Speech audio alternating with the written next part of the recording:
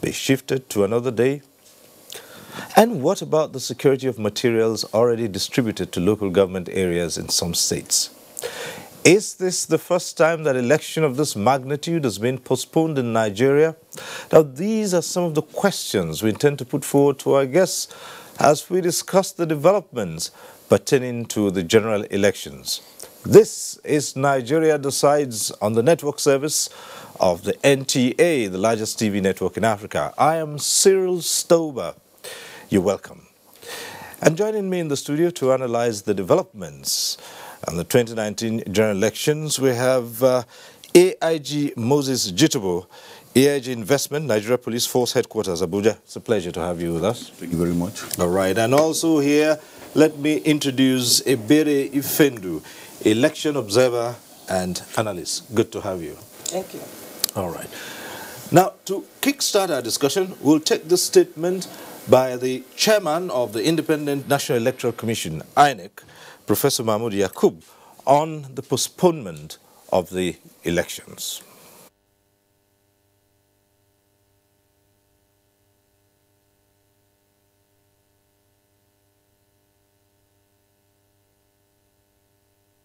Of the implementation of its logistics and operational plan and the determination to conduct free, fair, and credible elections, the Commission came to the conclusion that proceeding with the election as scheduled is no longer feasible.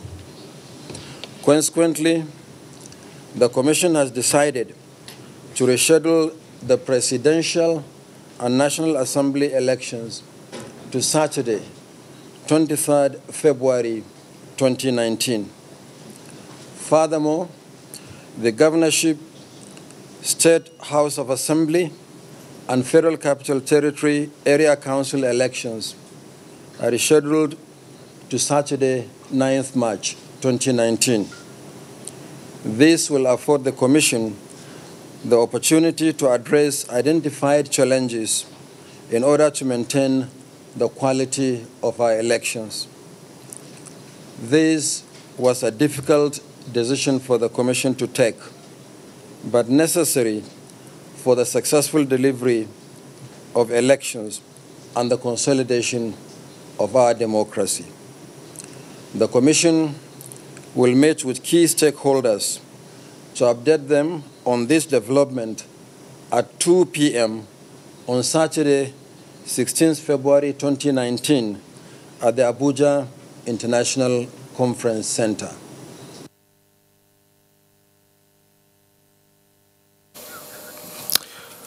Well, that's the statement postponing the elections. And so, what are your views about this development?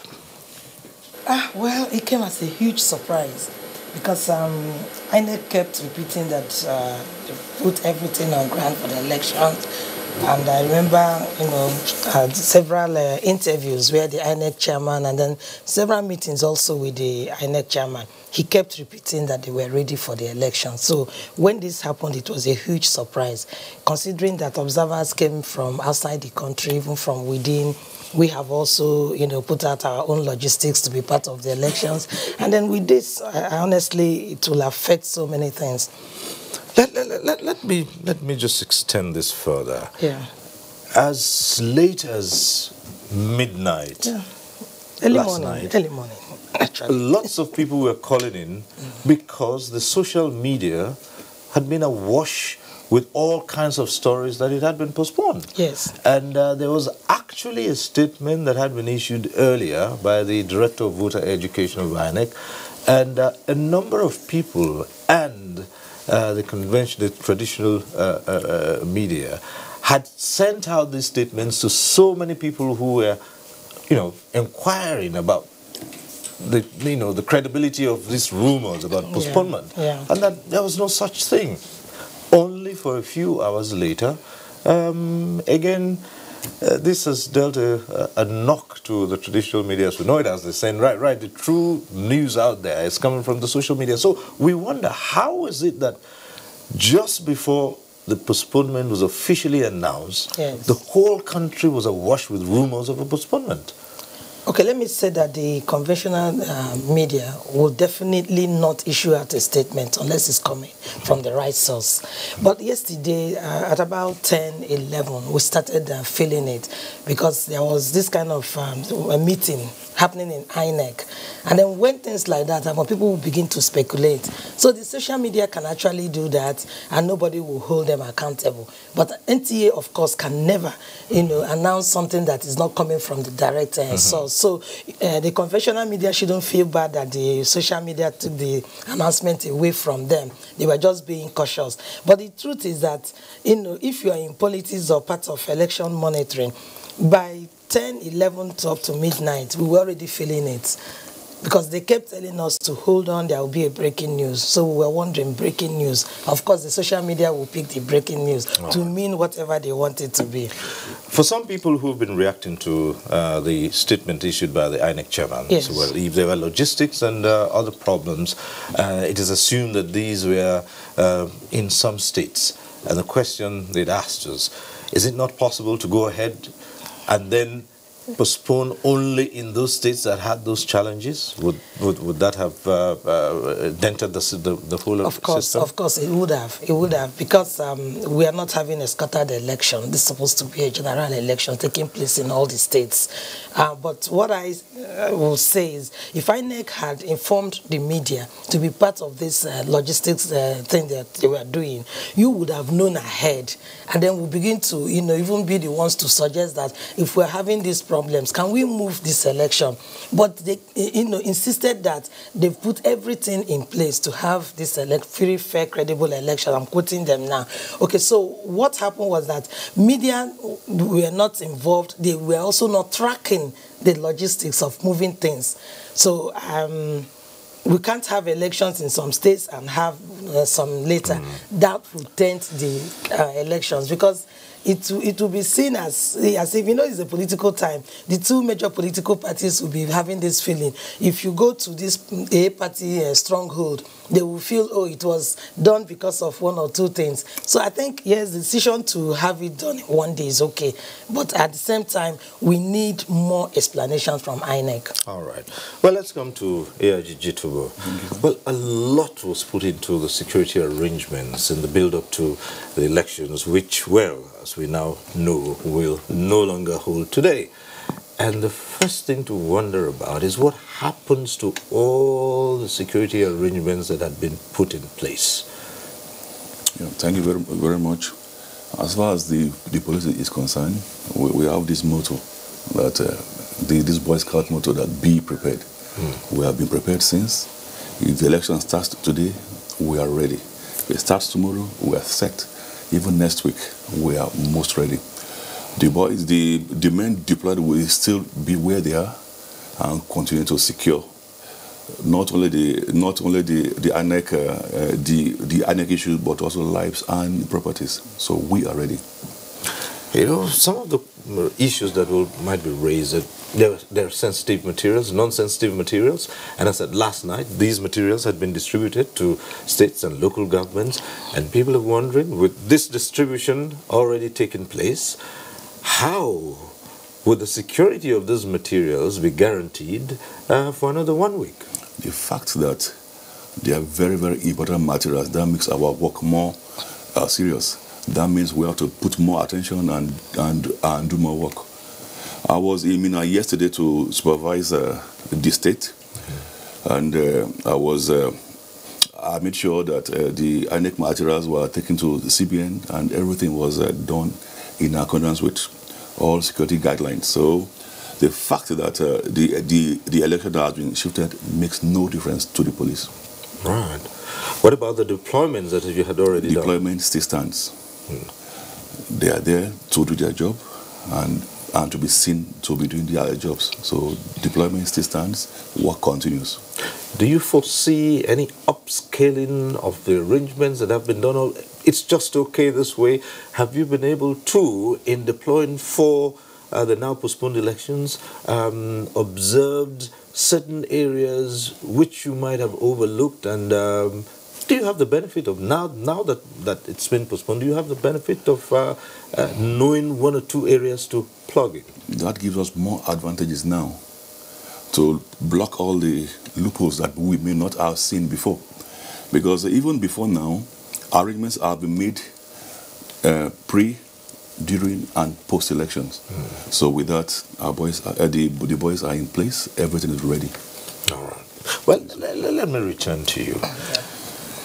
Would it be that INEC underestimated the magnitude of what was before them?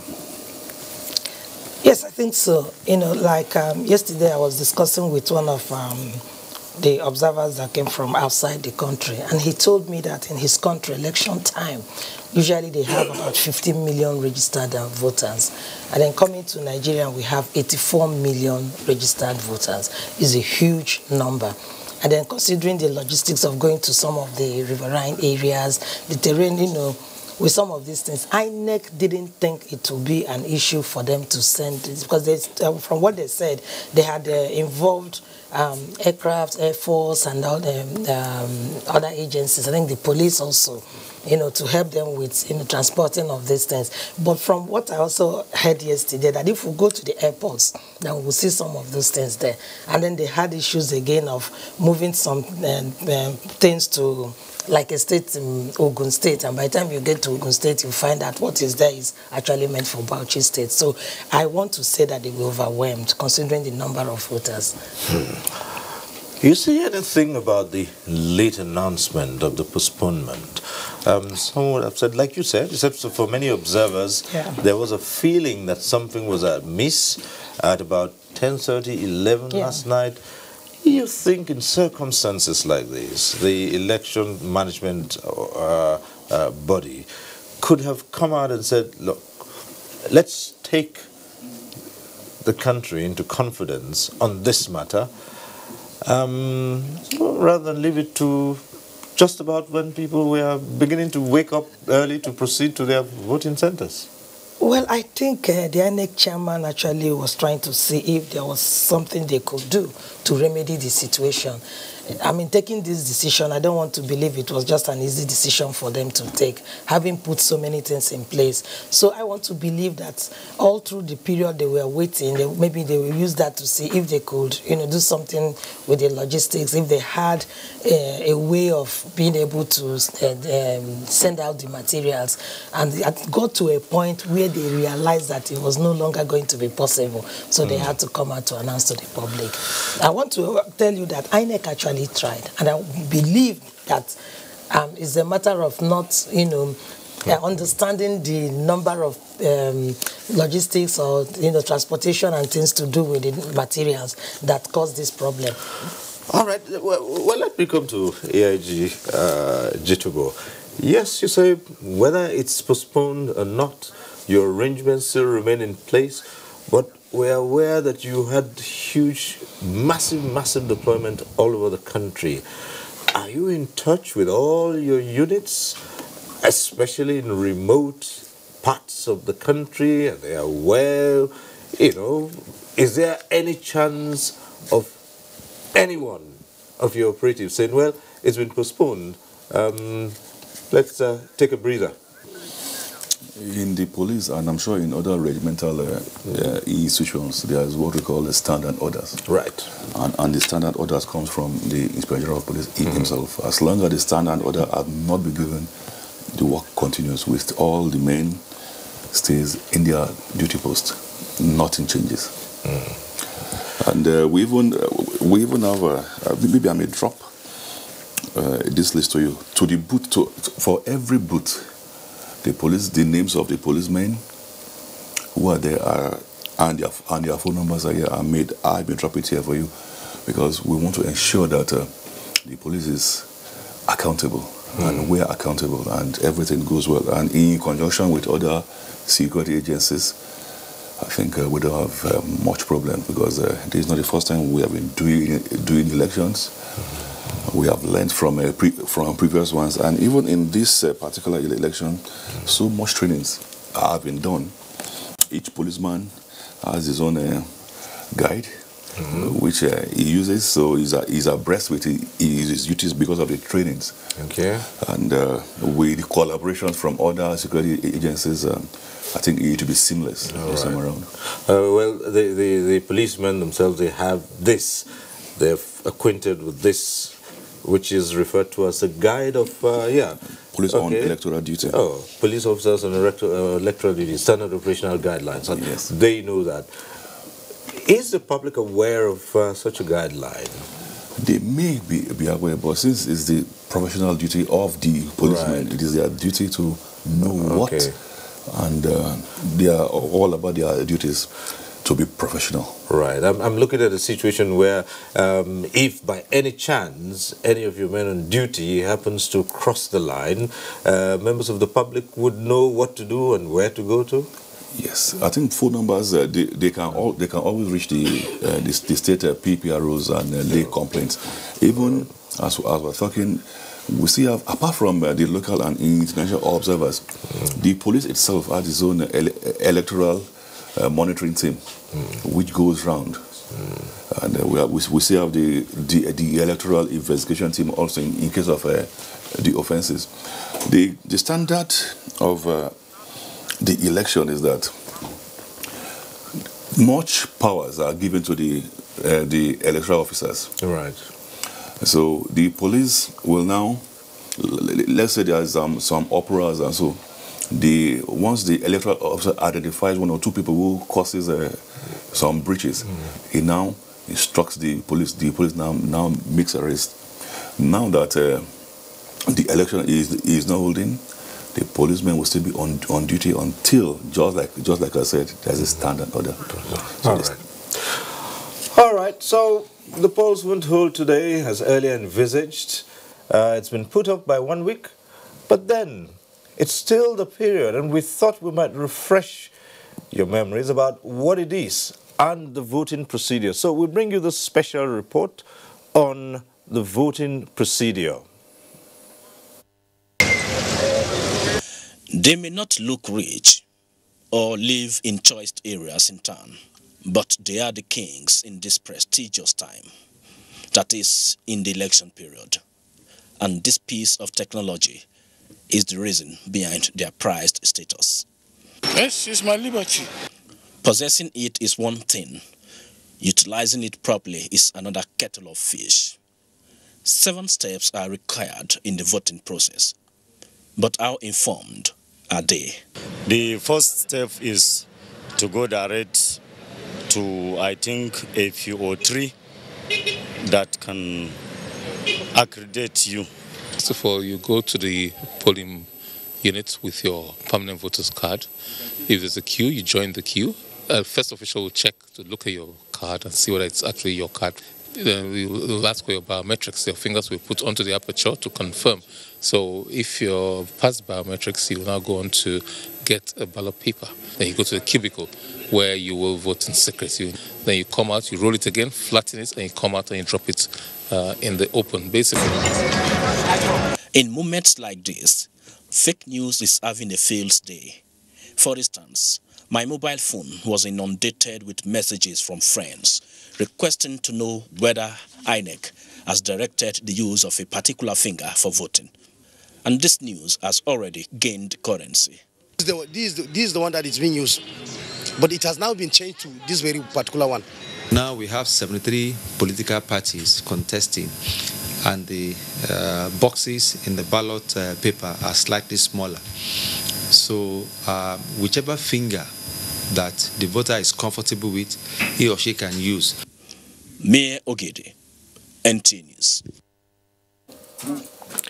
All right, we've just been joined by Dr. Sharif Gali Ibrahim of the Department of Political Science, University of Abuja. Thanks for being here with us. Thank you for having me, sir. Right. We all know now that the elections have been put on hold. It's a 1-week postponement. What are your impressions about that? Well, the postponement of the elections is a surprise, you know, not only to me, to Nigerians, because nobody ever expected it to happen. But it is gradually becoming a tradition, because we could remember that the 2015 presidential elections or general elections per se were also suspended. You know, you come down to the Republic of Congo, you know, elections postponed. So I think it's an emerging trend in Africa, and Nigeria is not an exception. But again,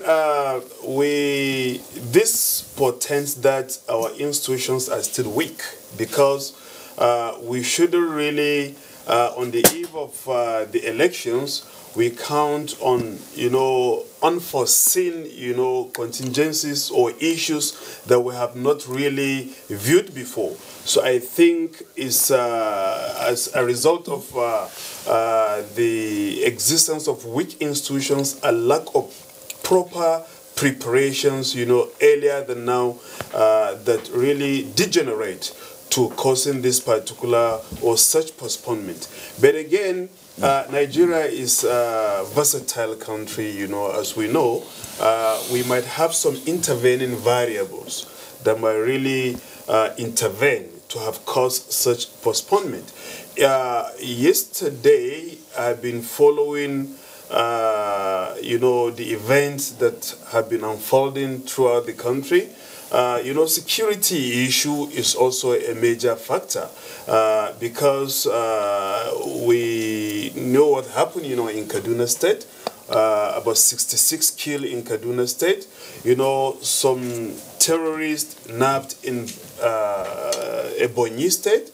You know, a vehicle was also discovered in Zamfara State. In Kano State, people were arrested. So, you know, we've had a myriad of issues, security issues, that were, you know, arising, you know, as a result of the prepared elections, you know, for today. So I think security is one. The logistics, delivery of, you know, electoral materials, especially in some states, or some local governments, for example, Niger State, Oyo State, you know, River State, and other significant states. So I think these are also, you know, issues. But INEC should have prepared for these things, you know, before now. Do you think, we had asked this question earlier, you think that INEC underestimated the magnitude of what was ahead of it? I think it did. Because if we should have some materials missing in some state, we should have some materials available to be able to replace at least voting materials for a whole state. And as a matter of emergency, INEC should be able to liaise, you know, with other institutions for easy delivery of such materials in a place discovered such materials missing. So I think it underrated the magnitude, you know, of Nigerian state as well as level of electioneering processes in the country. It's about 20 years now since we started on this. And the question is, in 20 years, we still have this postponement. You say it's a trend in Africa. Yeah. What does that say? It portends that we are still backward, democratically and politically, because we don't see this in advanced societies, except, you know, with a great and drastic exception or reason. And that is why I argue that we've seen what happened in the Democratic Republic of Congo.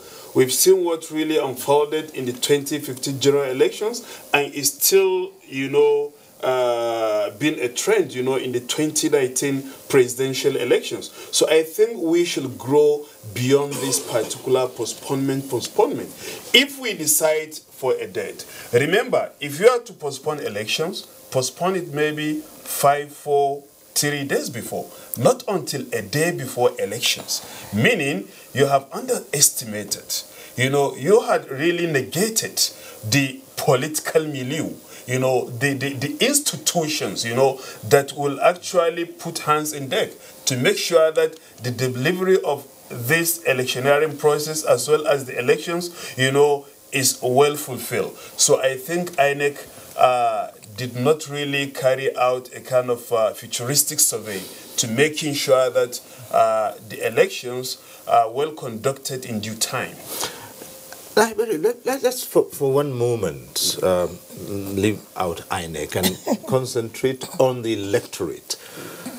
People were they were primed to go out and vote. Yeah.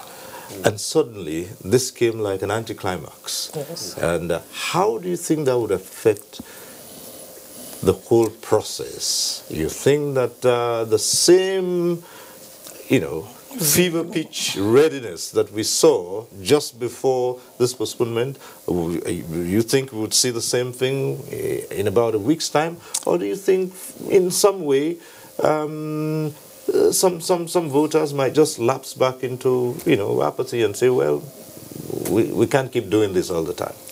Yes, you're very correct. Most people traveled out of Abuja and there are different stations to where they registered to vote. You have to put into consideration the financing of those trips. So if they come back after a week, I do not see so many of them traveling back again to vote. The people in Abuja, or maybe the people within their areas of voting, may also not feel interested, because some people will start feeling that the vote really will not count. So why would I go out to vote? Why would I do that? These are some of the major issues that this postponement will cause us. If we had the election today, maybe let's assume that over 70% would have voted, or 80%. Next week, the 23rd, I do not see a huge number of people coming out to vote. It will affect them. There's going to be serious apathy. Nobody will believe, most people actually will think that their votes won't count. Don't forget that with this postponement, people are having different readings into it. Some see it as truly INEC having a logistics problem. He talked about security. I wasn't looking at it, from the security angle, because we got commitment and reassurance from the IG. And from what AIG just said, you will know that the police on their own part put everything in place to have a successful elections. But from the angle he brought the security thing, that's a problem also. So I want to believe that this postponement will affect the nature of people coming to vote. You just raised an interesting point here. No one is quite sure about the real reasons behind that. The INEC chairman has said that he will be holding a meeting with the major stakeholders, the parties, later on today. You think this period, I'm seeing that meeting at about noon later today? 2 p.m. today. 2 o'clock. All right. Between now and 2, knowing the Nigerian nature, what do you think would be happening? What do you think are the kinds of things, the speculations that will be going around within this period? Well, for politicians, they are going to be having meetings, strategizing, analyzing the reasons for the postponement. They will come up with their own beliefs. Some of them will believe that it was done in good faith. Some will believe it wasn't done in good faith. I'm just wondering what, will be the outcome of this. Because by the time they meet 2 p.m., we'll now get a clearer picture. Some have said, would it not have been better if INEC had held this meeting with the major stakeholders, the parties, before it made the announcement? Yes, of course. That will have been better, because when you co-opt other people, all people that are involved, there will be that particular peace of mind and trust built as a result of that. That's true. But with the absence of the other stakeholders, such as political parties, then there could be suspicion that INEC might be trying to align itself with one party or the other in order to rig elections. Prior to now, as we discussed, a party was even alleging that the INEC was, in connivance, trying to rig the elections. So failure to include the political parties on board in divulging this particular trend, it might raise another aspect of suspicion that INEC, is trying to manipulate. And secondly, the integrity of the government of Nigeria in the eyes of the foreigners. Even the foreign observers might not be happy with this particular development, because, the presidential aspirant come to Abuja to sign the peace accord. And the opposition party asserted that he received a phone call from the Secretary of State of United States of America, all in making sure that elections are conducted freely and fairly in the country, and make sure that we accept the spirit of peace and peaceful coexistence among ourselves, whatever might be the result of the elections. So all these stakeholders, people that needed to be informed, were not informed prior to this particular disclosure. So what do you think?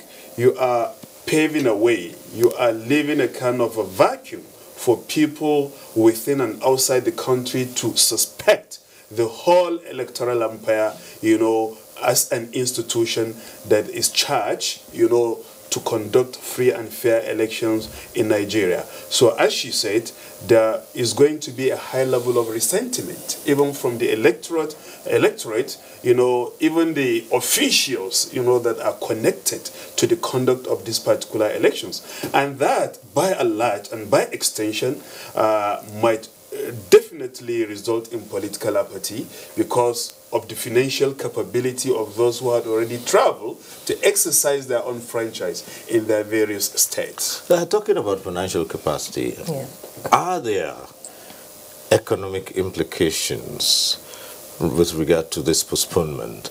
I'm looking at a situation where in advance announcements had been made about the restriction of movement for 12 hours.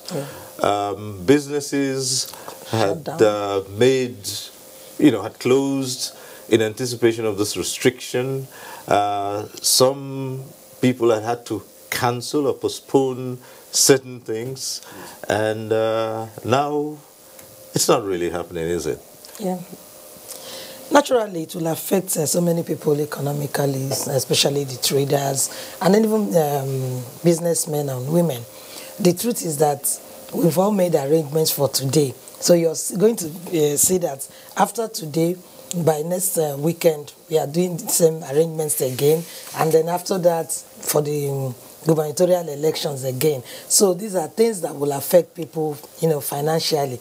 And our culture, we do most of trading and getting, little money by the day. So we have stopped people from earning today. We are going to stop so many of them from earning another 2-3 days for the ones that will be, traveling back from wherever they've gone to vote. So this is a huge loss to the community, huge loss to the country, huge loss to the voters and the general public. Dr. Gali Ibrahim, what do you say about Well, of course, if you critically look at the political economy of elections, you definitely, as she submitted, that people will be at loss because people budgeted, for the presidential and gubernatorial. So now people are going to experience, unplanned and unnecessary budget. So how do they raise it? People already, the month has gone far. Okay, today is 16th, and a fortnight ago, people got their salaries, and now they expect another fortnight before they get another salary. That is for civil servants, those who work. And those that are engaged in businesses, they have left the business locations, travel home, just to exercise their own franchise. And now there is a dislocation. There is a kind of,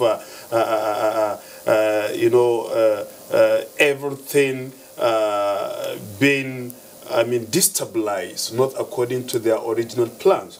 So definitely it will affect the budget of the common man, who is expected to vote, during the elections. So I think this is a setback engendered as a result of the postponement announced by INEC. All right, we'll return to other implications, but let's come back to AIG Jitubo. Well, as you said earlier, there's no difference to the lead security agency, and that's the police, whether it's a postponement. You say even if the elections were to go ahead right now, the police is ready. We'd like you to take us through your security arrangements once again, since in just about a week from now, we'll be going through the same thing. So let's refresh our memories about how prepared you are. Thank you very much. Just like as I said earlier, firstly, we did trainings and training of the men, because one, the men must know their functions and their duties. So as of before now, they were ready, and we are ready. They are to report 5 a.m. at their polling booths, at all polling booths and centers, or all centers of electoral values. They are to be there by 5 a.m. and receive the voters. And for every polling station, there are at least 3 security men, police, and maybe some other security agents where we are thin out. So, and once they report, they will stay there and maintain security, not only to the voters but also to the INEC officials. They are to be firm, strict, and cordial. Courtesy demands that they should respect the dignity of the human. After voting, it is expected that the voter should give a space of about 300 meters, because we know that each voter wants to see the result. And in that kind of places, at that kind of time, there are tendencies to be some kind of uproar. So the police they've been trained to curtail that, and the policemen on duty are not expected to bear arms. They are to be civil, not to bear arms. The arms carriers they are located in places where they can give a rapid rescue. So what we're trying to say is that both the police, the voters, and the officials are secured. Well, as of last night, the instruction was still out there about on the restriction of movement, and I suppose that with the postponement, that automatically there must be a lapse. Yes, because I'm sure even while I was coming, I saw the place everywhere was still being policed well as I was coming. Okay. But before I got in cars, I started moving on the road because of the postponement. Okay, and well, we know that a similar thing would be in place in another 1 week from now. Yes, we're set. All right. Well, let's go back to you. Still talking about the implications here. Some educational institutions had to shut down because of these elections. What happens to them now? Of course, that reflects on the extension of the days, for resumption. And I have seen also some universities had already rescheduled their calendar.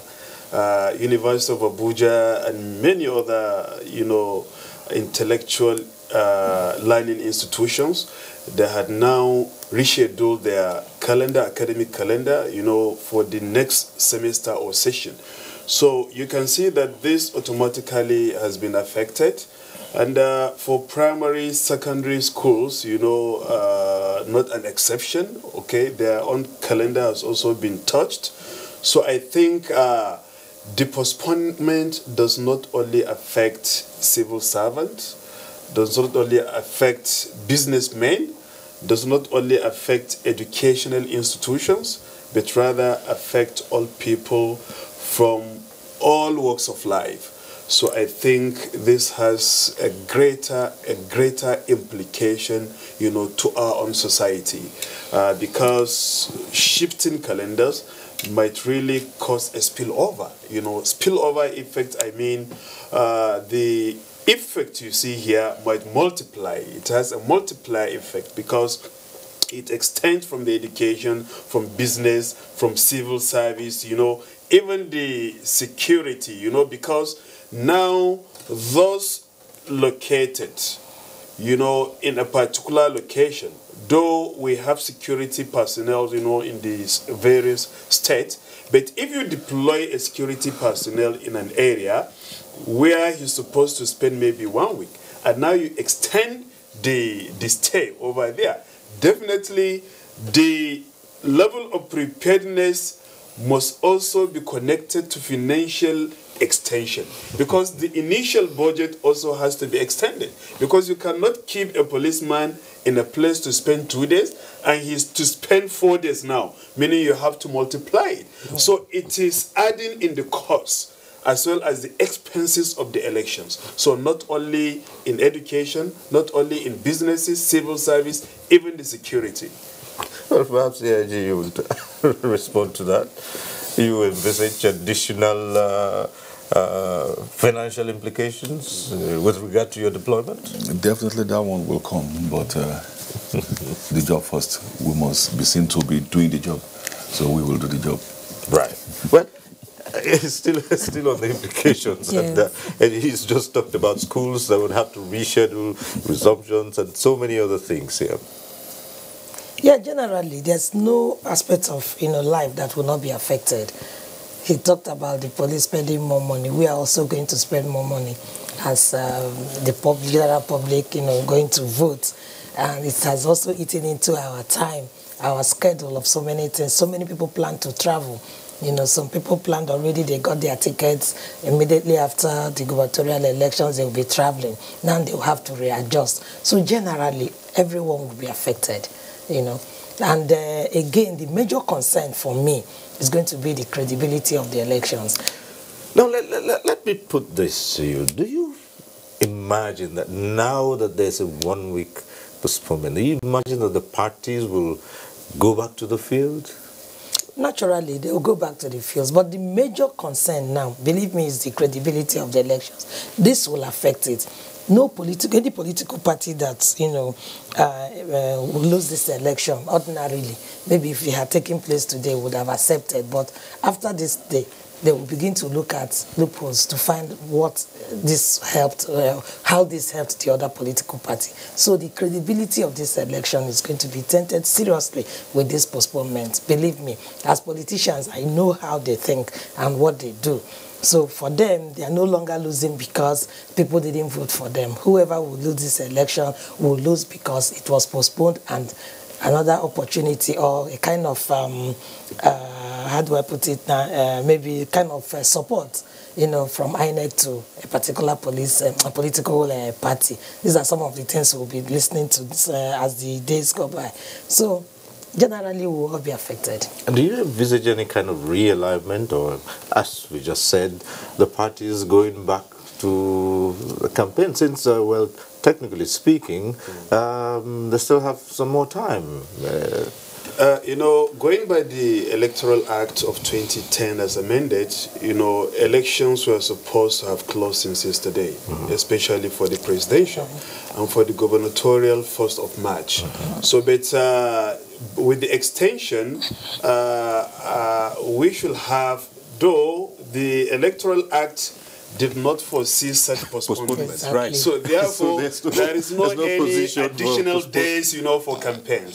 The only thing we continue, because all the rallies, the state campaigns, have ended, So definitely, that is the holistic. Now, see, I'm asking this because if a politician decides to go out today and campaign, would they be in breach of the electoral guidelines? Because I said 24 hours before the elections. The elections are not taking place. Have not taken place.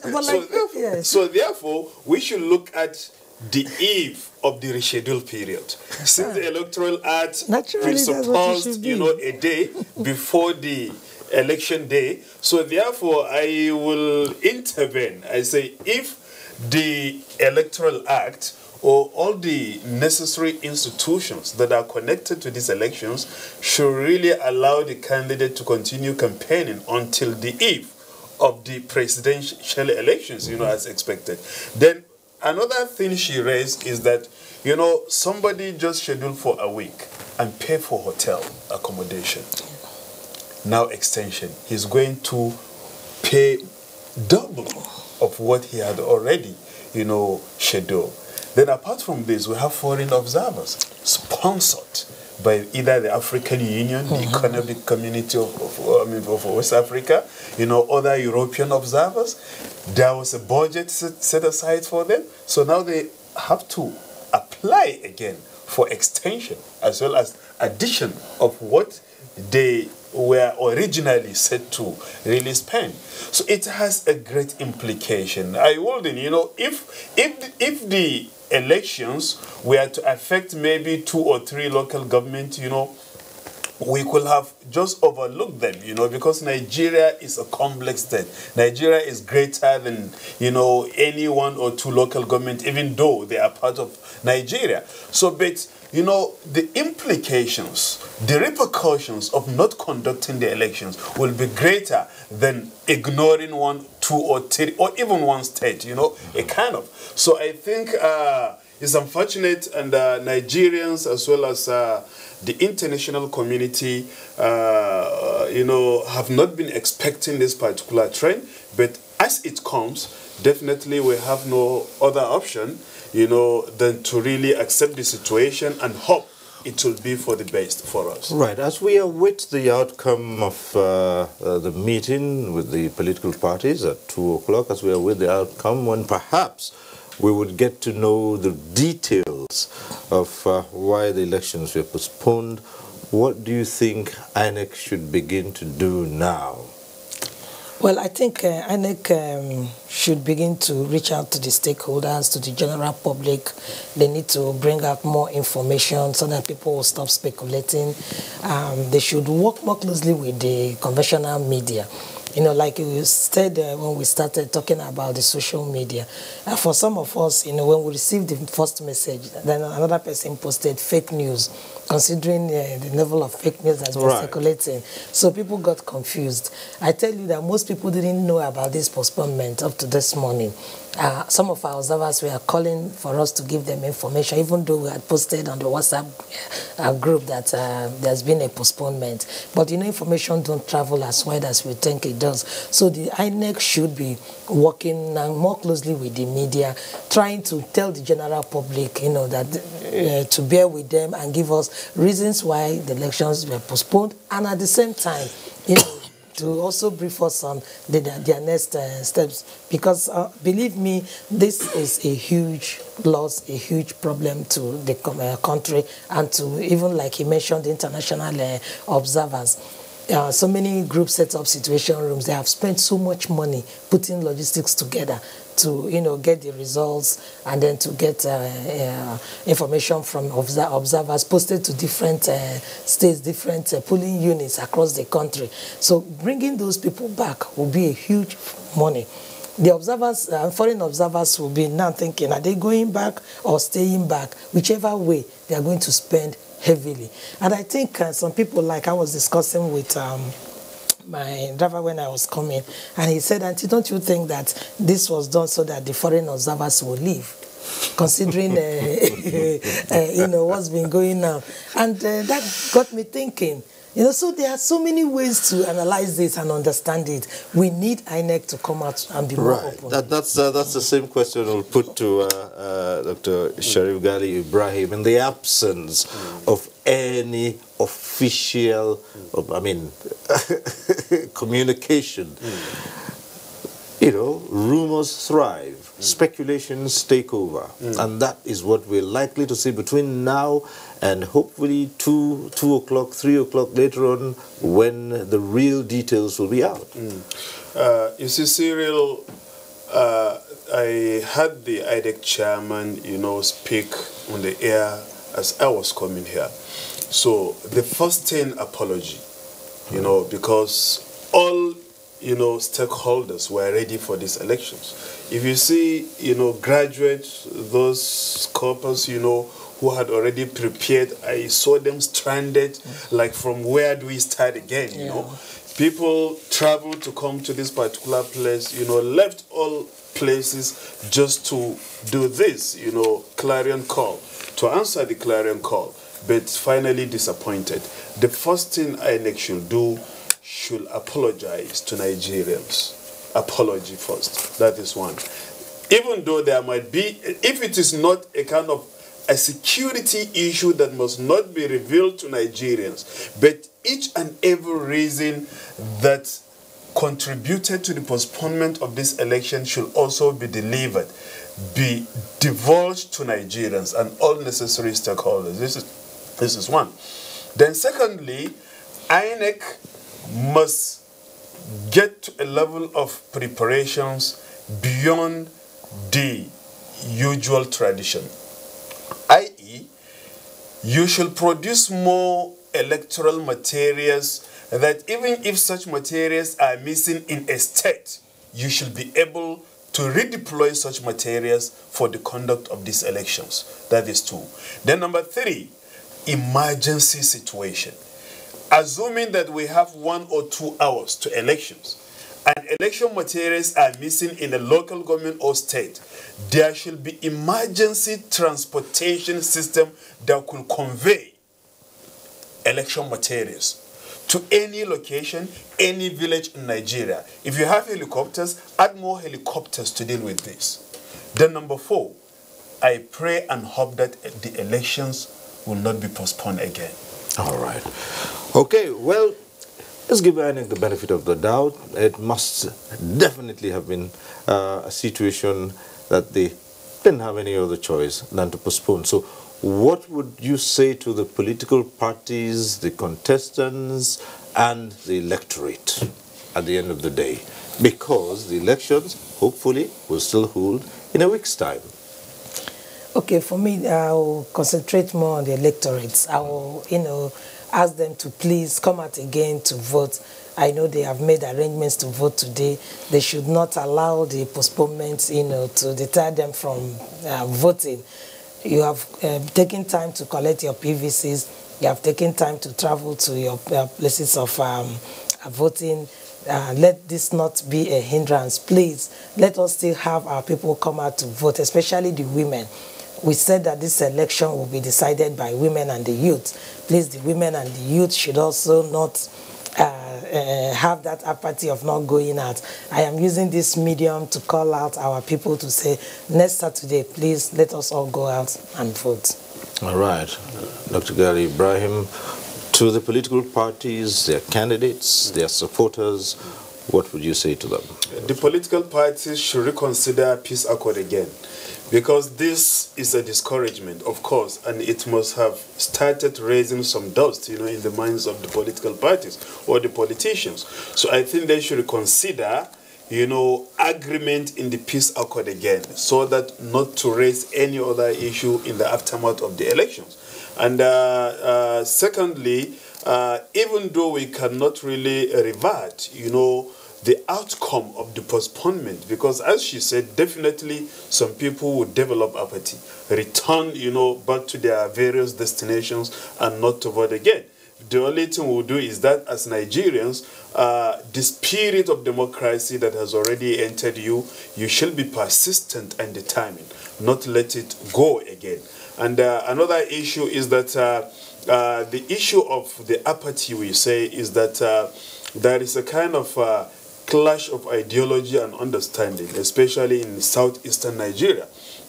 Yesterday, I watched the IPOP video going into the street warning voters not to come out to vote, today. I think this situation also has to be dealt with, If somebody is willing to exercise his own franchise, that is to say, free and fair elections, you have the freedom to vote and you have the freedom to be voted for franchise,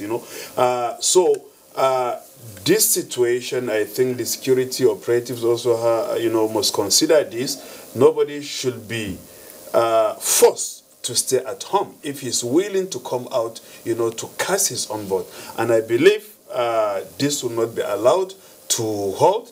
If people are willing to come out to exercise their own franchise, they should be allowed to do that, except if there is a security situation, that could be prevented, but not an organization whatsoever nomenclature it bears to try to disenfranchise people, by any intimidation, sort of intimidation, or any motive, to be attached to the elections. So these are my submissions. All right, AIG Jitubo, your last word.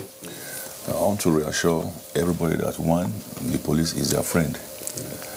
And we are going to remain very, very professional, non-partisan, and very neutral. And besides, we are watching the back of everybody, and that does not mean that anybody should break the law. If you break the law, the police is going to deal with you decisively. Everybody should go about their normal business and continue with their lives. All right, so at this point I'd like to thank you, AIG Moses Jitobo, AIG Investment, Nigeria Police Force Headquarters. Thanks for it. All right.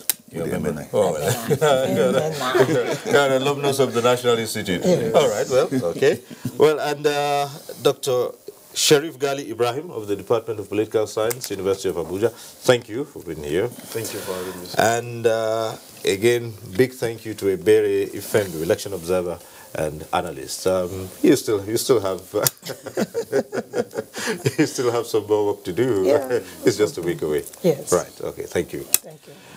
And we say thank you to you too. This is where we conclude this broadcast on Nigeria Decides. I'm Cyril Stober. Enjoy your weekend.